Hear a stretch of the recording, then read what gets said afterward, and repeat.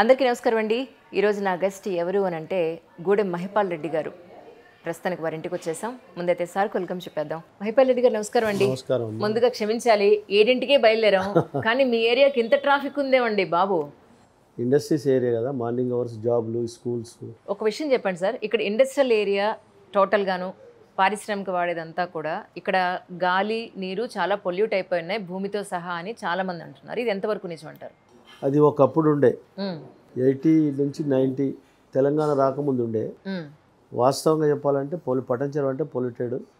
ఇక్కడ ఇండస్ట్రీస్లో పనిచేసే వర్కర్స్ తప్ప ఇక్కడ గస్టెడ్ కేటగిరీ ఉన్నవారు ఎవరు ఉండేవారు కాదు. మేము ఇక్కడ పుట్టినాం కాబట్టి ఇక్కడనే ఉండవలసిన తప్పని పరిస్థితులు మేము ఉన్నాం. తెలంగాణ వచ్చిన తర్వాత పొల్యూషన్ అనే మాటనే లేదు.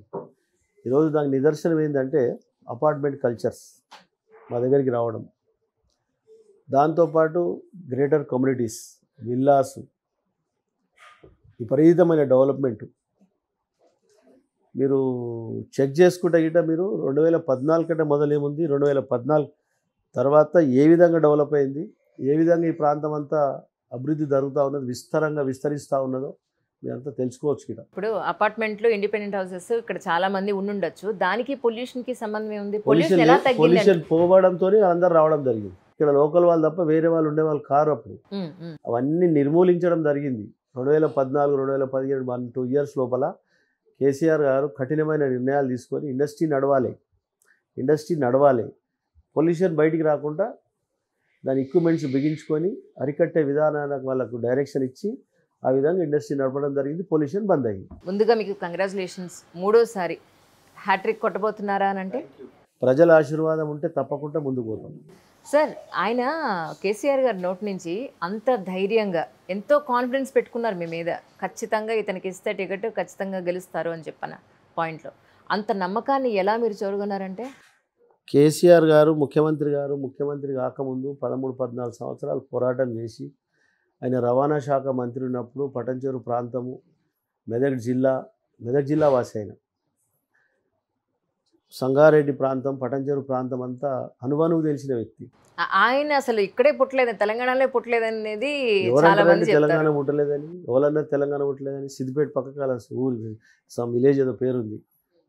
ఆయన ఎవరన్నారు తెలంగాణలో పుట్టలేదని? చాలా సార్లు పేపర్లోను మీడియాలోనే విన్నాను. అవన్నీ కాంగ్రెస్ వాళ్ళు, బీజేపీ వాళ్ళు ఆడరాక పాత గజ్జలు అన్నట్టు ఏదో ఒకటి రంగులు వేయాలి, ఏదో ఒకటి బురద చల్లాలని ఆలోచన చేస్తారు. తెలంగాణ బిడ్డ, తెలంగాణ రక్తం ప్రవహిస్తేనే ఆయన రక్తం అంతా బాడీలో ఆయన ఉడికినందుకే ఈరోజు 13 సంవత్సరాలు పోరాటం చేసి తెలంగాణ సాధించి తెలంగాణ #1 ప్లేస్లో పెట్టిన గొప్ప వ్యక్తి తెలంగాణ గాంధీ కేసీఆర్ గారు. అవును అన్నారు, తెలంగాణ గాంధీ అన్నారు, తెలంగాణ రాముడు అన్నారు. మీరు తెలంగాణ రాముడు అని ఎట్లా అంటా ఉన్నామంటే రాముడి పరిపాలన చూడలేదు మేము పుట్టలేదు, చూడలేదు. అవును, చరిత్ర చదివినాం, చరిత్ర విన్నాం. ఈరోజు రాముడి పరిపాలన, మహాత్మా గాంధీ ఏమన్నాడు? స్వాతంత్రం వచ్చిన తర్వాత మారుమూల ప్రాంతాలు, తాగనీకే నీరు, పోవడానికి ఇంత రోడ్డు, వ్యవసాయము అందరు చక్కగా ఉన్నప్పుడే స్వాతంత్రం వచ్చినట్టు అన్నాడు.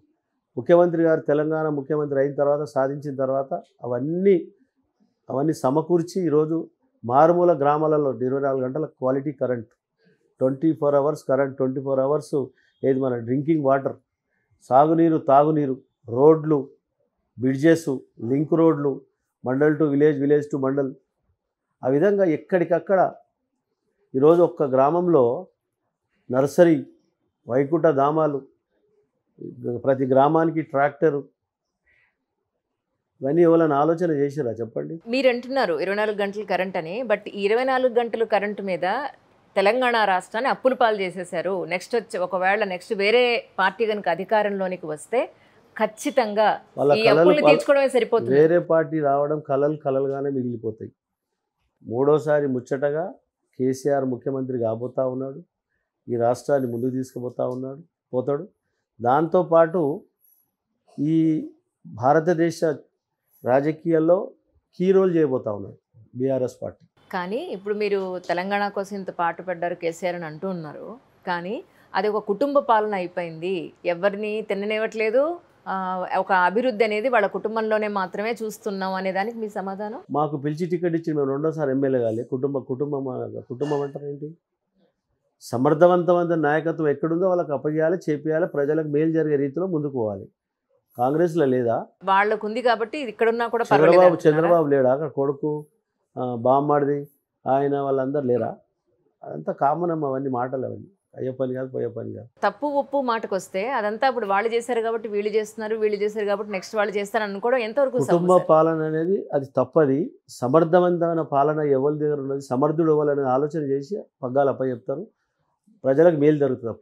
మీరు రాజకీయాల్లోకి వచ్చిన తర్వాత బాగుపడ్డారా చెడిపోయారా అని అంటే?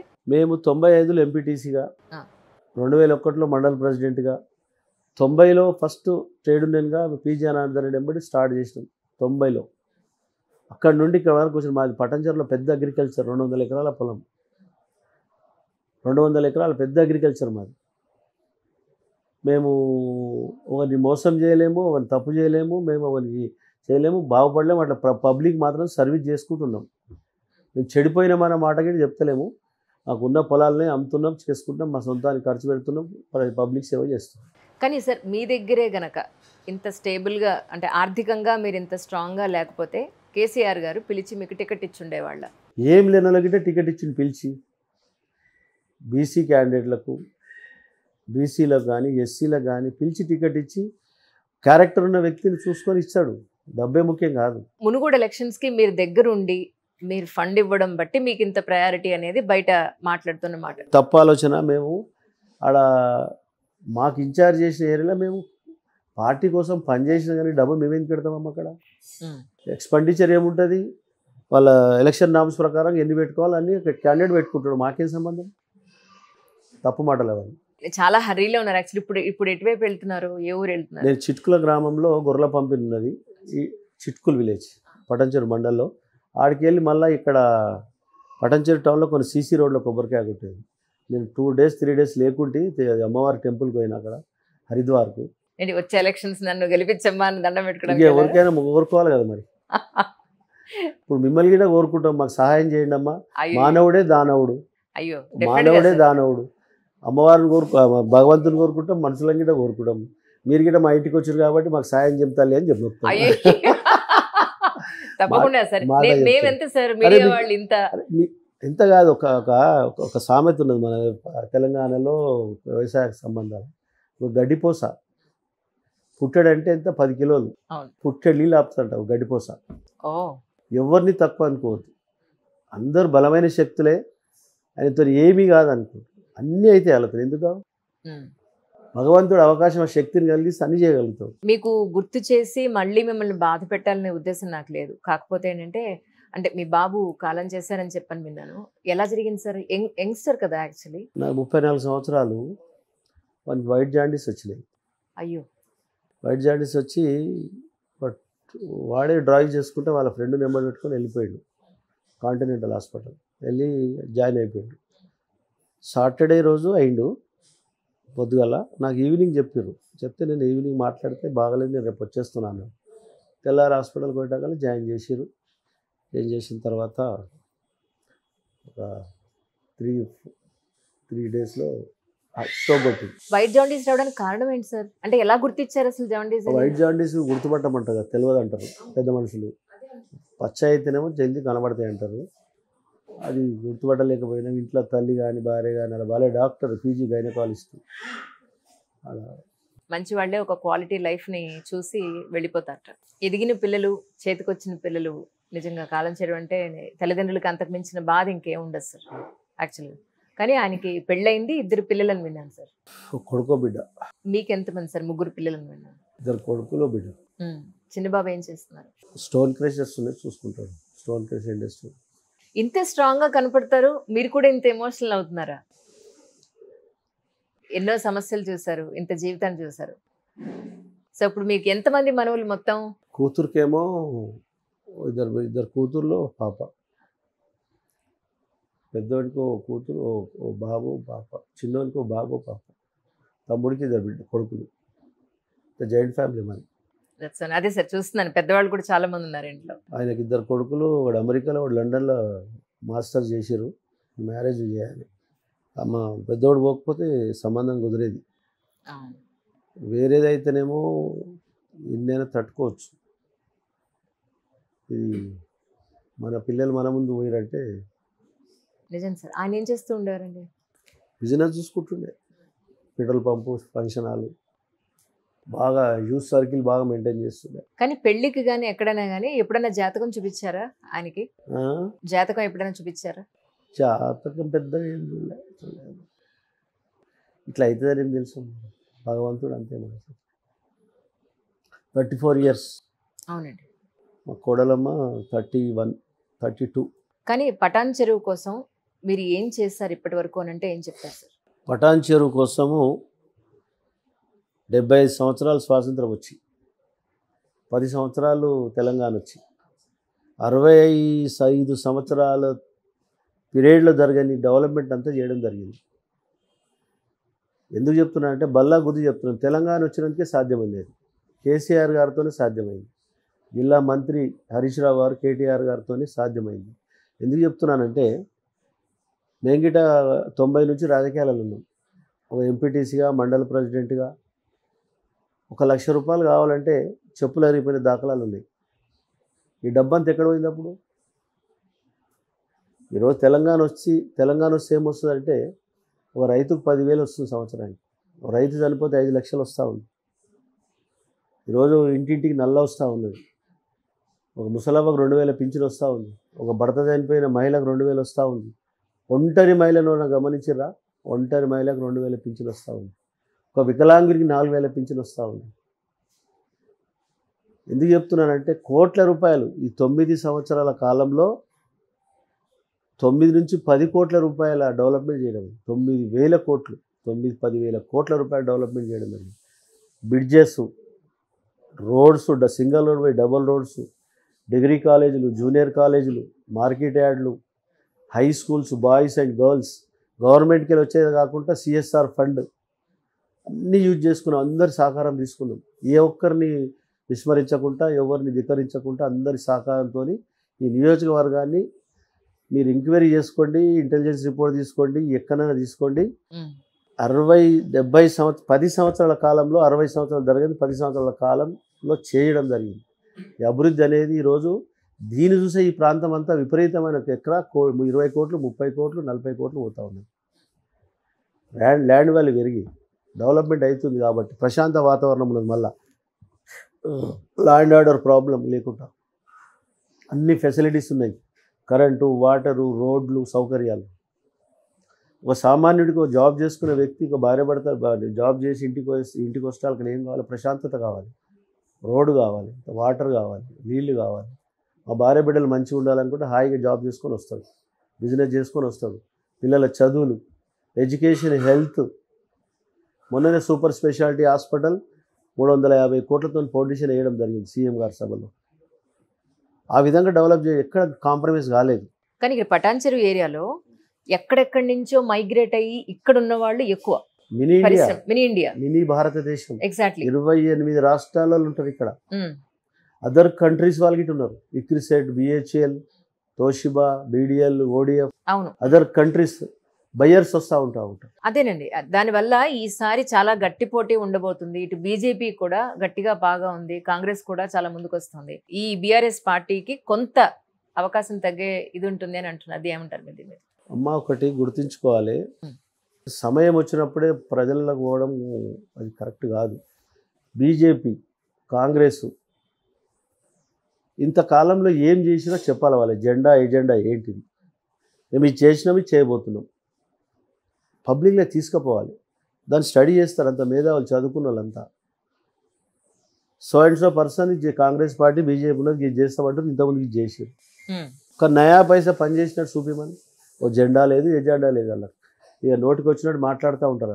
అది కరెక్ట్ కాదు. అది బీజేపీ వాళ్ళు వాళ్ళు చెప్తూ ఉంటారు, పటాన్చెరు నియోజకవర్గంలో 170 పైచిలకు టెంపుల్స్ కట్టిన.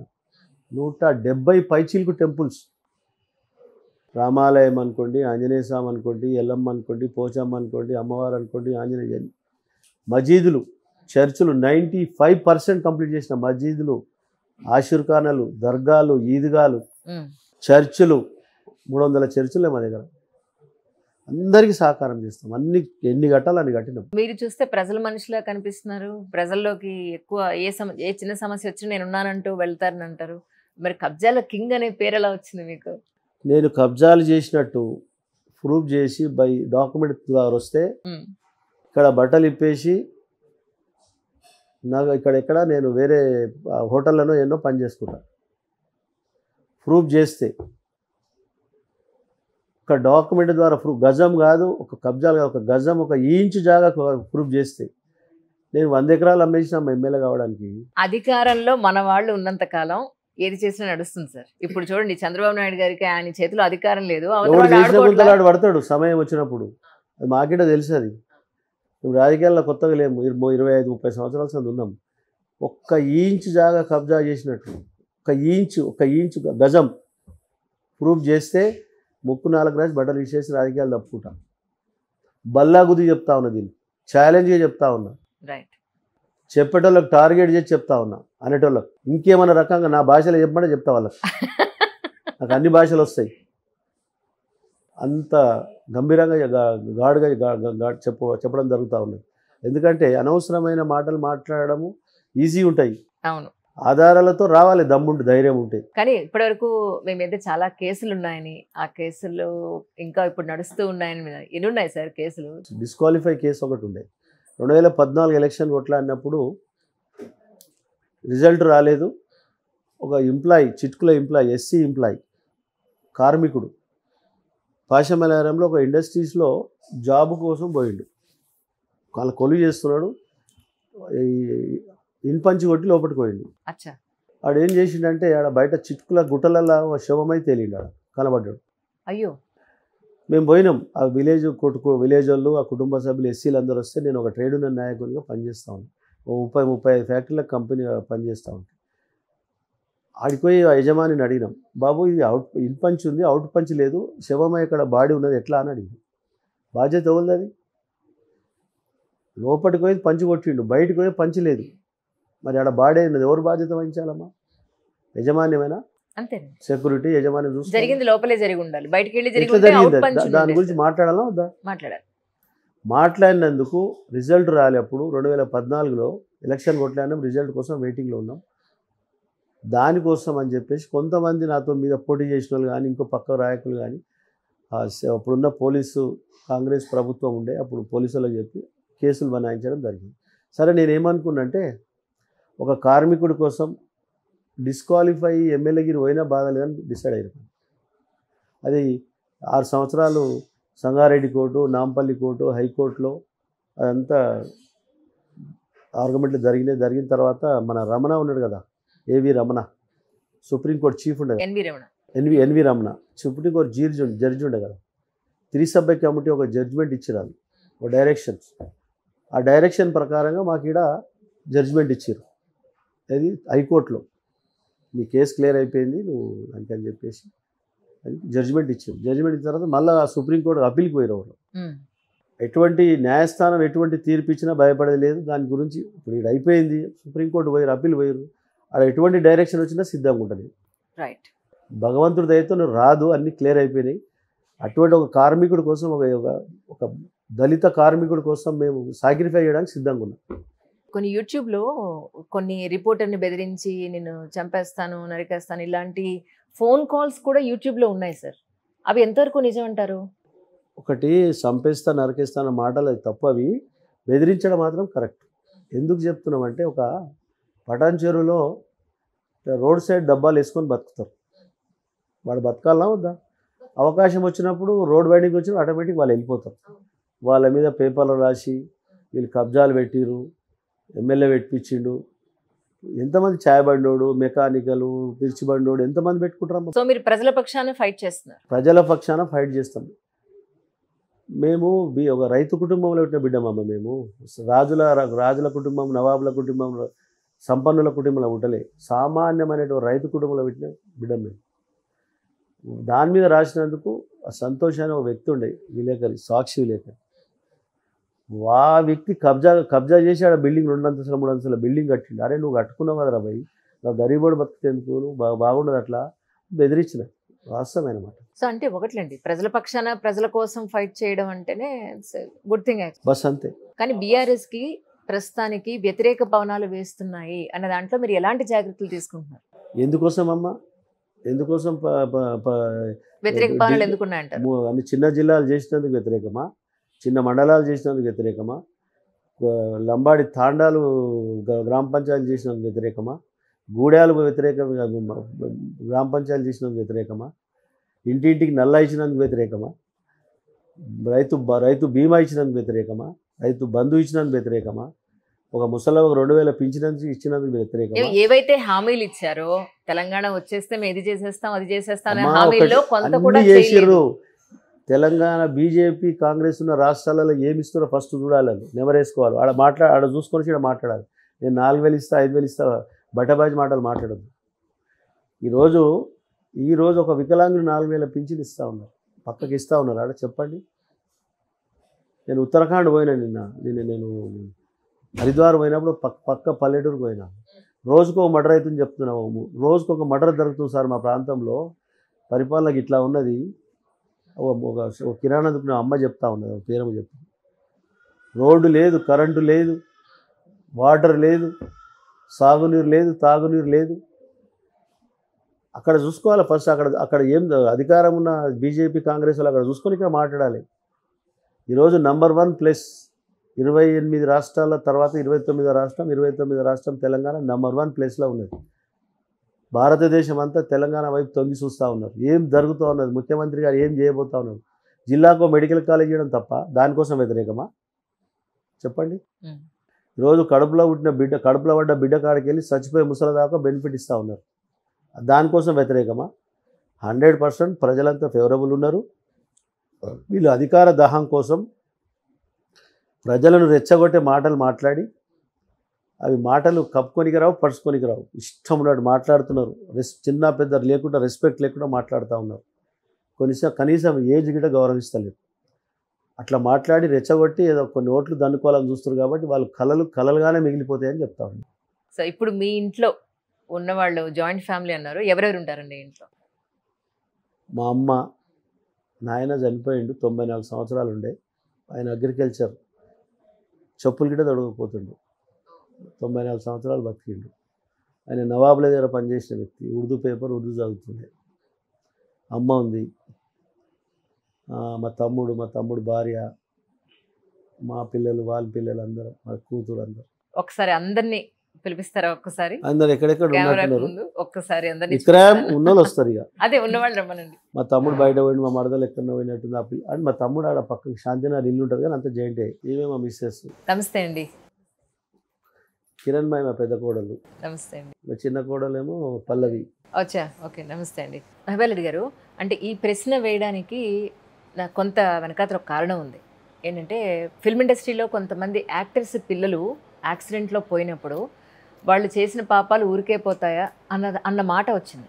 కానీ రాజశేఖర రెడ్డి గారు పోయినప్పుడు మహానుభావుడు అండి అని చెప్పని లేని వాళ్ళ దగ్గర నుంచి పేదవాళ్ళు ప్రతి ఒక్కళ్ళు ఆయన వచ్చి, అంటే 2 రకాల మాటలు ఎప్పుడూ మనకు వినపడుతూ ఉంటాయి సొసైటీలో.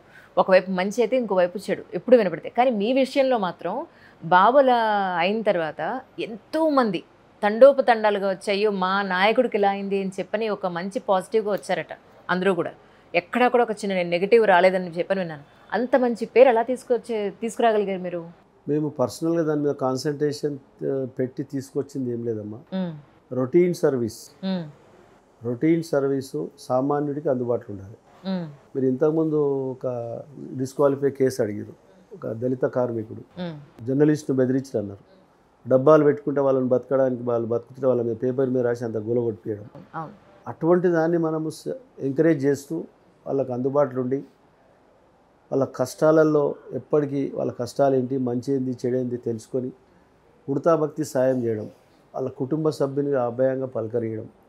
మన ఇంటికి ఎందుకు వస్తారో ఒక శాసనసభ్యుని దగ్గరికి, ఏదో ఎమ్మెల్యే గారి దగ్గరికి వస్తే ఏదో వర్క్ దొరుకుతుంది, ఏదైనా ఆశ ఉంటుంది, ఏదైనా పని చేసుకోవాలి. ఎంతో దూరంకి 20 కిలోమీటర్ 30 కిలోమీటర్ పొద్దుగా లేచి వాడు ఆదల బాధలు వచ్చేస్తారు. కింద చాలా మందిని పంపించిన మీరు వస్తున్నది. అయితే నేను ఎందుకు చెప్తున్నా, ఏదో ఆశ పెట్టుకొని వస్తారు. వాళ్ళ ఆశకు ఏదో ఒక రకంగా మనము సొల్యూషన్ తీసి ఈ ప్రభుత్వ పరంగాన ఇంకో పరంగాన వాళ్ళకి ఉడతాభక్తి సాయం చేసి చాలా సంతోషపడతాం. అదే మాకు భగవంతుడు అన్ని రకాల సహకరించి ముందుకు తీసుకుపోతాం. మేము ఒక్కరిమే కాదు, మా బ్రదరు, మా మిస్సెస్, మా మడదలు, కోడళ్ళు, కొడుకులు అందరూ అదే సర్వీస్లో ఉంటారు. వేరే ఆలోచన లేదు, వేరే లేదు. మీ పూర్తి పేరు ఏమిటి? పూర్తి పేరే యాదమ్మ. అచ్చా, ఓకే. ఎన్నాళ్ళు అయిందండి మీ పెళ్ళయి? నాకు పెళ్ళయి 45 years అవుతుంది. మేము చిన్నపిల్లలు అప్పుడు పెళ్లి చేసారు. ఎంత వయసు ఉండొచ్చు మీకు? 9 సంవత్సరాలు ఉన్నప్పుడు చేసారు పెళ్ళి. తను 15 సంవత్సరాలు, నేను 9 సంవత్సరాలు ఉన్నాను. అచ్చా, మీదే ఊరండి? బొల్లారం అమ్మ వాళ్ళది. ఆహాహా, రైట్. అయితే చదువు అప్పటితో ఆపేశారు మీరు? చదువు అంటే అప్పటితో ఏం ఆపేయలే, మమ్మీ వాళ్ళ దగ్గర ఉండే చదువుకున్నాను. పెద్ద అయ్యే వరకు ఉంచారు మా మామయ్య వాళ్ళు, మంచిగా అక్కడే ఉంచారు. పెద్దగా అయినాక తీసుకొచ్చారు. మీరు పెద్ద ఫ్యామిలీ. మేము 7 మందిమి, 3 అక్క చెల్లెళ్ళము, 4 అన్నయ్యలు. అచ్చా, ఓకే. వాళ్ళందరూ ఎక్కడున్నారండి? అందరు బొల్లారమే. ఒక అక్కను వెల్మెలకి ఇచ్చారు. బావగారు టీచర్ జాబు, ఐటీ టీచర్. ఒక బావ అయితే వ్యవసాయమే. అందరు అన్నయ్యలు కూడా అందరు వ్యవసాయమే బొల్లారంలో. ఈ పెళ్ళైన కొత్తలో సార్ ఏం చేస్తూ ఉండేవారండి? సార్ కూడా మామూలుగా చిన్నగా 10th క్లాస్లో చదువుకుంటుండే అనుకుంటా. నాకు ఐడియా లేదు అసలు. అసలే ఐడియా లేదు. పెళ్ళిది ఏందో ఏం తెలియదు. అంతే. నేను పెద్ద అయినాక అప్పుడప్పుడు వస్తూ పోతూ అట్లా తెలుసు, అంతేగాని అంతకుముందు ఏం తెలియదు. చిన్న పిల్లలం కదా. మీకు బాగా ఊహ వచ్చిన తర్వాత మీ అత్తగారింటికి వచ్చి కంటిన్యూస్గా ఉన్నప్పుడు అప్పుడు ఏం చేస్తూ ఉండేవారండి సార్? ఏం చేస్తుండే? వ్యవసాయం చేస్తుండే. మామయ్య ఏంబడి వ్యవసాయం చేస్తుండే. మనకు పాల బలరా బిజినెస్, అన్నీ బిజినెస్ ఇంట్లో. అప్పుడు కూడా పాలు, బలరు, ఆవులు అన్నీ వ్యవసాయంకి. ఎడ్లు, చాలా పెద్ద బిజినెస్ ఇది వ్యవసాయంకి. అప్పట్లో కూడా ఒక 10 మంది 12 మంది జీతగానులు ఉండ్రి నేను చూసినప్పటికీ. ఓకే. అంతకంటే ముందర సందే ఉండ్రంట, కానీ ఇంకా నేను చూసినప్పటి సంది కూడా కంటిన్యూ ఎప్పుడు జీతగానులు ఉండ్రు, పనులు ఉండేవాళ్ళు. మీకు 2 అబ్బాయిలు, 1 అమ్మాయి? 1 అమ్మాయి. రైట్. అంటే 2 అబ్బాయిలతో ఆపకుండా మళ్ళీ అమ్మాయి కావాలనుకుని? అమ్మాయి ఫస్ట్. అమ్మాయి ఫస్ట్. అబ్బాయిలే సెకండ్. Right right. మన్మరాలు కూడా ఇప్పుడు 17 సంవత్సరాలు ఉంటుంది. ఇంటర్ 2nd year చేస్తుంది. అచ్చా. పెద్ద మన్మరాలు. చిన్న మన్మరాలు ఇంటర్ 1st year. బాబు 8th class. మా కొడుకు పిల్లలేమో ఇప్పుడు ఫస్ట్ క్లాస్. ఇంకా ఆడపిల్లలు చిన్నోళ్ళు. పెద్ద పాప హై స్కూల్కి వెళ్తుంది, చిన్న పాప ఇంట్లో ఉంటుంది మాతోటి. కానీ మొన్న కాలం చేసిన బాబు పెద్ద బాబు. కానీ తెలియలేదండి వాళ్ళ మిస్సెస్ కూడా డాక్టర్ అని చెప్పారు. ఇప్పుడు మొన్న ఆ పాప బర్త్డే ఉండే, బర్త్డేకు బాబు ఇక్కడే ఉండిపోయిండు. బర్త్డేస్ అందు ఇంకా ఎలక్షన్ల దగ్గరకు వస్తున్నాయి, ఎలక్షన్లు వస్తున్నాయి అని చెప్పి తను ఇక్కడే ఉండిపోయిండు. కోడలు కూడా పొద్దున్న వెళ్ళిపోతుంది కదా, మనకేమన్నా అవుతుందంటే తను చూసుకుంటుండే. అవును. మనకి ఏం లేదు, మంచిగా కనిపించుకుంటా, తినుకుంటా, తిరుగుకుంటా తనకు చెప్పదు, తనేం చూసుకుంటుంది. కరెక్ట్. తను చూసుకోలేదా అని ప్రజల్లో ఎవరెవరో అనుకుంటారని నాకు కూడా చెవులో పడ్డది. కానీ అది రాంగ్ మాట. అవును. తన చూసుకోవడము అంటే అమ్మ నాకు ఇది అవుతుంది బెటా అంటే అప్పుడు తెలుసుకుంటారు. ఇప్పుడు చేతి దెబ్బ తగిలిందనుకోండి కనపడుతుంది, మనకు లోపల జరిగేది కూడా నాకు ఇక్కడ ఇది అవుతుంది ఏందో మరొక చార్జ్ చూడమ్మా అంటే తను చూసుకోగలుగుతుంది. మమ్మల్ని చాలా కళ్ళల్లో పెట్టుకొని చూసుకుంటుంది మా కోడలు మాత్రం. అందరి కోడళ్ళు ఎట్లనో నాకు తెలియదు. మేము మాత్రం మా అత్తమ్మ అయినా, నాకు అత్తమ్మ కూడా ఉంది, మామయ్య కూడా చనిపోయి 12 సంవత్సరాలు అవుతుంది. కానీ మేము ఇంట్లో ఎవరెవరో గాయ సౌండ్లు వస్తాయి, కానీ మాకు మాత్రం ఇప్పటిదాకా సౌండ్లు ఏం తెలివయి. ఎందుకంటే నేను పెద్ద ఫ్యామిలీలు ఉన్నా కదా, మీరు చెప్పినా కదా ఇప్పుడు. అందరు అన్నయ్యలు నాకు, అక్కలు, నేను లాస్ట్. మా అమ్మ కూడా మా వదినలు ఏమనేది కాదనమాట. నాకెందుకు ఆ అలవాటు వచ్చిందేమో. కానీ నేనైతే నా బిడ్డ నన్ను ఏదన్నా బెదిరిస్తా, కానీ నా కోడళ్ళని ఇప్పటిదాకా ఒక చిన్న మాట కూడా అనడం నాకు తెలియదు. అది నా కోడళ్ళు అంటే బిడ్డ కంటే ఎక్కువ అభిమానం అనిపిస్తుంది. ఎందుకంటే వాళ్ళే కదా మనకు మన సంసారం. ఇప్పుడు నేను మా అత్తమ్మ నడిపిస్తున్నా, నాది వాళ్ళు నడిపించాలి కదా. కరెక్ట్. అట్లా నా ఆలోచన. కరెక్ట్. కానీ అది రాంగు. బాబుని భార్య చూసుకోలేదా, చదువుకుంది అంటే ఎంత చదువుకున్నా ఏం చేసినా కూడా బాబుని చూసుకోవడానికి, చిన్న బాబు కాడు కదా. అవును కదా. తన భర్త, తను ఇల్లు నడిపేటోడు, తను మన ప్రజలందరిని ఎంతో మంది ఈ కాన్సెన్స్ని. ఇప్పుడు క్యాన్సర్ ఉందండి, బాడీ లోపల పెరుగుతుంటుంది, బయటికి మనకు తెలియదు కదా. మరి అలాగే ఇది కూడా బయటికి మనకు తెలియదు. ఒకసారి కొంచెం బాగాలేకుండే మనం చెప్పని తనకేం తెలుస్తా, డాక్టర్కైనా ఏం తెలియదు కదా పక్కకున్నా. ఇంకా మేము బిజీలో ఉండి ఇంకా ఆలోచించలే అసలు. ఆయన బక్క అవుతుండా, లావై, అది కూడా ఆలోచించలే. కొంచెం సన్నబడ్డట్టు అనిపించింది తర్వాత మాకు, ఇప్పుడు చనిపోయినాక. కానీ అప్పటిదా ఆయన మంచి తింటుండు, పొద్దున్న లేస్తాడు 6:30, 7 వరకు లేచి కిందికి వెళ్ళిపోతాడు జనాలు వచ్చేదానికి. అందరికి ఆయన వస్తున్నా ఇట్లా దిగుతున్నా అంటే జనాలంతా బయట ఉండాలి ఆయన. అట్లుంటుండే బాబు. బాబు చాలా యాక్టివ్, చాలా అంటే చాలా. ఎవరు వచ్చినా కాదనకుండా డాడీని కలిపియడమైనా మమ్మీని కలిపియడమైనా తను చూసుకునే తను చేయడమైనా అలాంటివి బాగుంటుండే. తను లేని లోటు ఇప్పుడు అసలు ఎవరిది ఇరువరు ఇంకేం చేయలేం, చెప్పలేం మాటలు కూడా కొన్ని.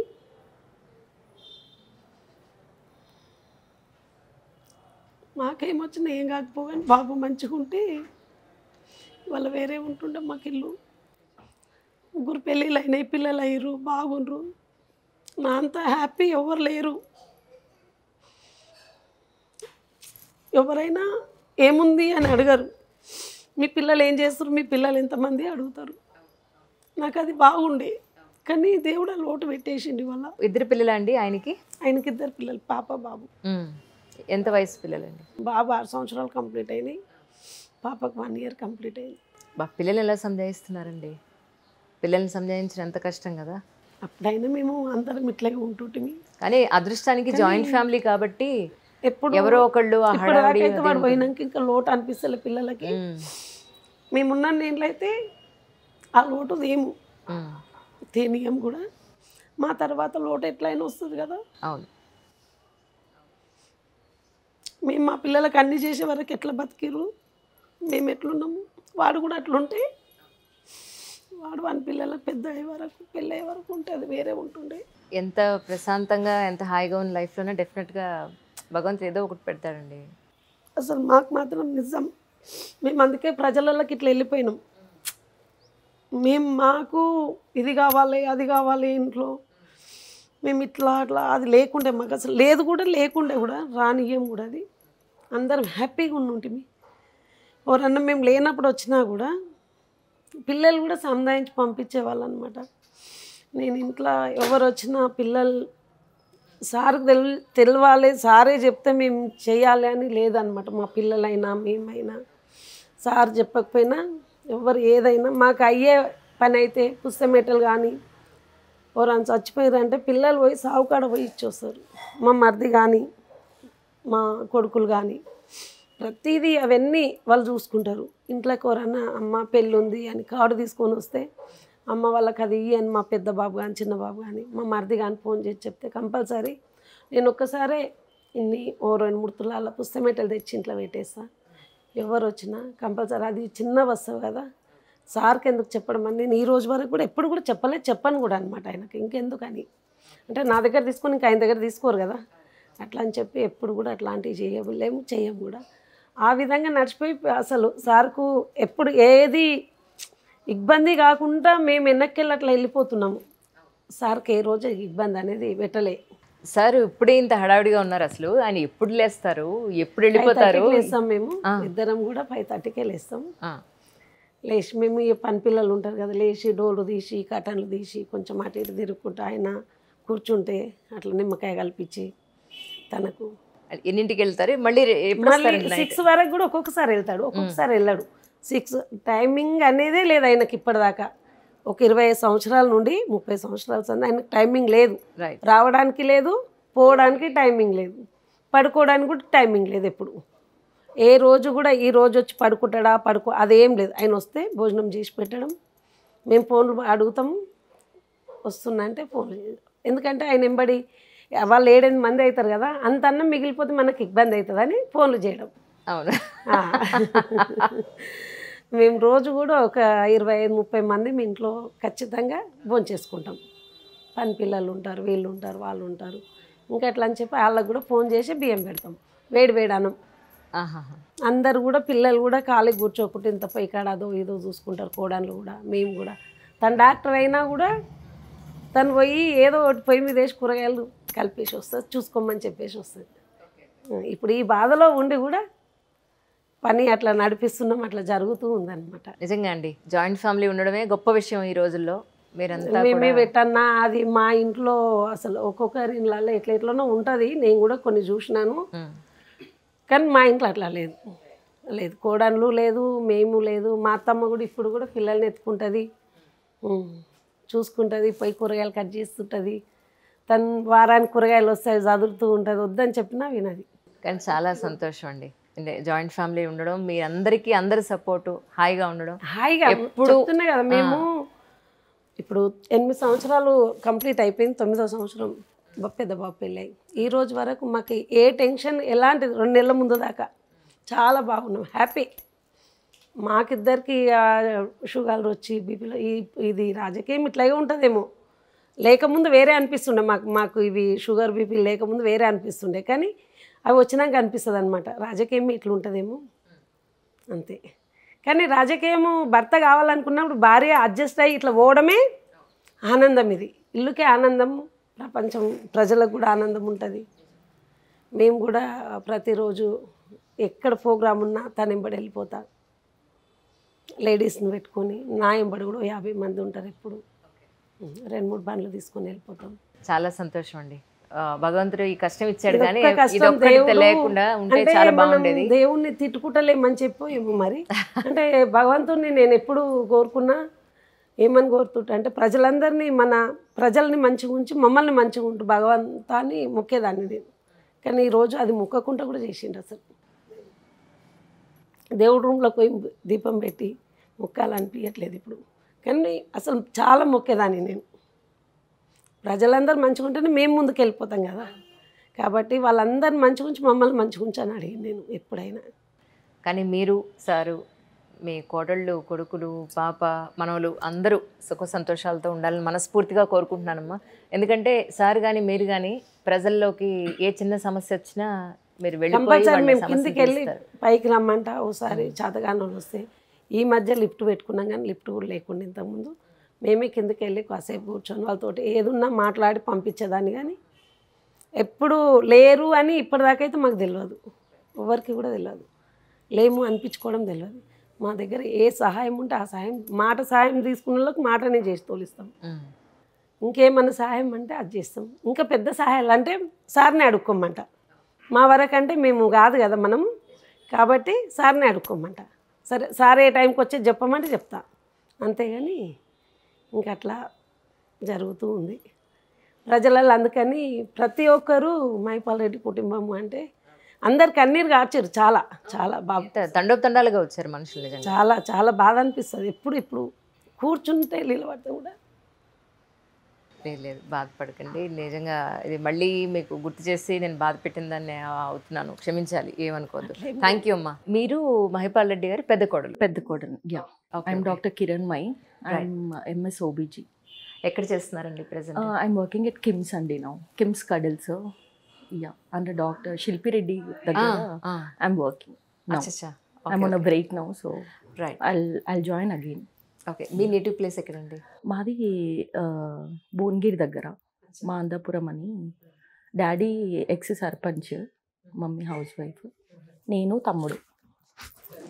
He's also doctor. అచ్చా. Is doing his internship at Maheshwara medical college. Right. నేను ఎస్విఎస్ మెడికల్ కాలేజ్ నుంచి పాస్ అవుట్, మహబూబ్ నగర్. తర్వాత గాంధీ మెడికల్ కాలేజ్లో ఇంటర్న్షిప్ చేశాను.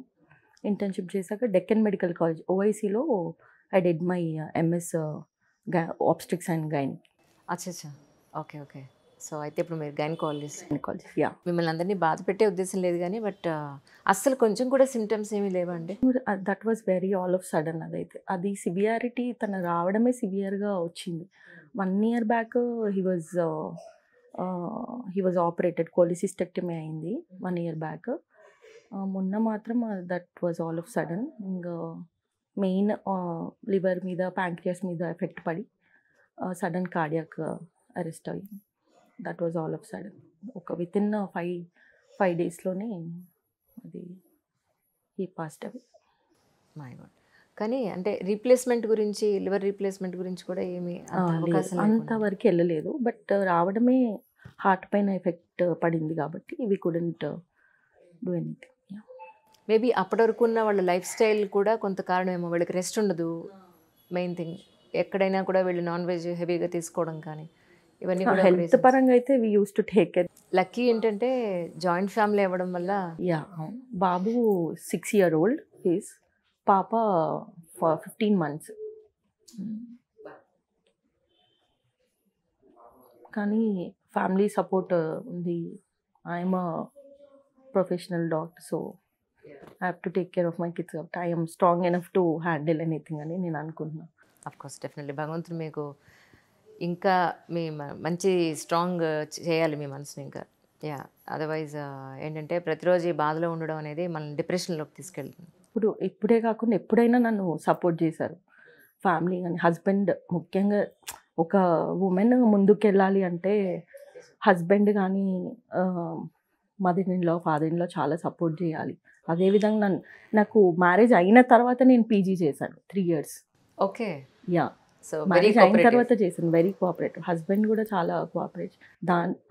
వాళ్ళు కోఆపరేట్ చేశారు కాబట్టి నేను ఇంత వరకు ఉండి ఇంత I'm working at some place now. నిజంగా భగవంతుడు ఒకటి చేయకూడని పని చేసినా బట్ కమింగ్ ఫ్యూచర్లో మీకు ఒక మంచి స్ట్రాంగ్ సపోర్ట్ మీకు ఫ్యామిలీ నుంచి, అలాగే మీ మానసికంగా మీరు ఎంతో స్ట్రాంగ్గా ఉండాలని మనస్ఫూర్తిగా కోరుకుంటున్నాను. Really there is no word to say. మీరు మహిపాల్ రెడ్డి గారు చిన్న కోడలు, రైట్? ఒక్కసారి మీ పేరు అది ఒకసారి చెప్తారు మాకు. నా పేరు పల్లవి. ఓకే. మీరు ఏమైనా జాబ్ చేస్తున్నారండి? నేను MBA మార్కెటింగ్ అండ్ హెచ్ఆర్లో స్పెషలైజేషన్ చేశాను. దెన్ ఆఫ్టర్ కిడ్స్, సో ఇప్పుడు ఖాళీగానే ఉంటున్నాను. 2 పిల్లలు. బాబు 1st grade, పాప నర్సరీ. మీది నేటివ్ ప్లేస్ ఎక్కడండి? ఇక్కడే అండి, పాటి విలేజ్, ఇక్కడే పటాన్చెరుకి దగ్గరలోనే. రైట్. మీ మావయ్య గారి గురించి ఇప్పుడున్న ఈ ఎలక్షన్ మూమెంట్లో మీ మావయ్య గారి గురించి చెప్పాలి అని అంటే ఏం చెప్తారు? చాలా హార్డ్ వర్కింగ్ అండి. ఇంతకుముందు అత్తమ్మ చెప్పినట్టు ఒక టైమింగ్ లేదు. మార్నింగ్ వెళ్ళేది, ఈవినింగ్ వచ్చేది ఏం లేదు. ఎప్పుడు ప్రజల్లోనే ఉంటారు. ఎప్పుడు ఫ్యామిలీకి చాలా తక్కువ టైం ఇస్తారు. యాక్చువల్లీ ఇంటికి వచ్చాక కిడ్స్తో స్పెండ్ చేస్తారు టైం, బట్ డే అంతా ప్రజల్లోనే. మార్నింగ్ వెళ్తారు, మాకు ఆఫ్టర్నూన్ వచ్చేది లేదు తెలీదు మాకు. మళ్ళీ లేట్ నైట్స్ ఇంకా 8:30, 9 అలా. ఆ టైంకి కిడ్స్ అప్పుడప్పుడు పడుకొనే ఉంటారు. మిస్ అవుతారు అప్పుడప్పుడు. పిల్లల్ని కూడా అడుగుతూ ఉంటారు, వచ్చేవరకు కొంచెం మెలుకొని ఉంచారా అని. నేనైతే ఇంత హార్డ్ వర్కింగ్ అయితే ఎవరిని చూడలేదు. మార్నింగ్ చూడగానే జనాలు వచ్చేస్తూనే ఉంటారు కలవడానికి. మామయ్యని 7 o'clock నుంచి స్టార్ట్. ఈసారి ఇంకా కొంచెం టఫ్ ఉంటుందేమో, బట్ చాలా హార్డ్గా ట్రై చేస్తున్నారు. ప్రజల్లోనే ఉన్నారు. మంచి రెస్పాన్స్ కూడా వస్తుంది వాళ్ళ నుంచి. ఈ సందర్భంగా మీకు మాట్లాడే అవకాశం దొరికింది కాబట్టి మావయ్య గారి గురించి కమింగ్ ఎలక్షన్స్ విషయంలో ప్రజలకు మీరు ఏం చెప్పదలుచుకున్నారు? ఒక్కటే అండి, ఏంటంటే ఇప్పుడు కేసీఆర్ గారు చాలా పథకాలు తెచ్చారు. అందరికీ అది వెళ్తుంది. ఇంతకుముందు వెళ్ళిందో లేదో వేరే గవర్నమెంట్ ఉన్నప్పుడు తెలియదు, బట్ ఇప్పుడు నేను చూస్తున్నాను లైవ్గా. లైక్ డబుల్ బెడ్రూమ్స్ కానీ, ఇంకా వేరే పింఛన్స్ కానీ అన్నీ వెళ్తున్నాయి. అందరూ దాన్ని తీసుకుంటున్నారు. దాని నుంచి రెస్పాన్స్ కూడా వస్తుంది. సో ఇట్స్ లైక్ పాజిటివ్ ఉంది అంతా. చాలా సంతోషం సార్, ఎందుకంటే ప్రతి చోట కూడా ఒక పాజిటివిటీని మీరు డెవలప్ చేసుకుంటూ ఎంతోమందికి సహాయం చేస్తూ ఉన్నారు. బట్ కమింగ్ ఫ్యూచర్లో కూడా వచ్చే ఎలక్షన్స్కి మీరు విన్ అయితే మళ్ళీ అంతకు మించిన ఉత్సాహంతో ఎంతోమందికి మీ నుంచి సహాయం అందుతుందని చేయాలని సిగ్నేచర్ స్టూడియో నుంచి మేము అందరం మనస్ఫూర్తిగా కోరుకుంటున్నాం. సార్ ఇప్పుడు వేరే వేరే జిల్లాలకు వెళుతూ ఉన్నారు కాబట్టి, గ్రామాలకు వెళుతున్నారు కాబట్టి ఎక్కువ మిమ్మల్ని ఇబ్బంది పెట్టట్లేదు. మీరు క్షేమంగా వెళ్ళి లాభంగా రండి. Thank you sir, thank you so much.